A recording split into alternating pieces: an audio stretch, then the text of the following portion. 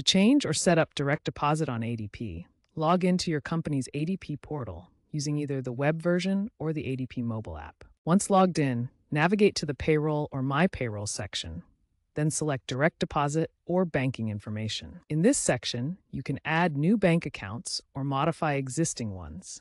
You'll need your bank's routing number, and account type.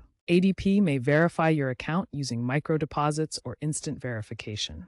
After entering your details, confirm the changes via email or app notification. Note that changes typically take 1 to 2 pay cycles to take effect.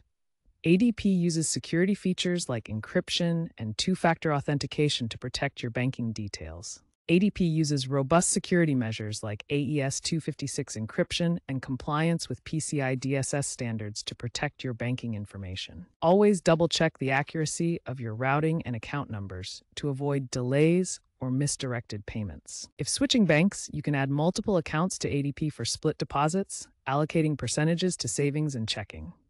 Be aware of potential phishing attempts. Always access ADP through official channels like adp.com or the ADP mobile app. For security, ADP may require you to provide the last 4 digits of your Social Security number for verification.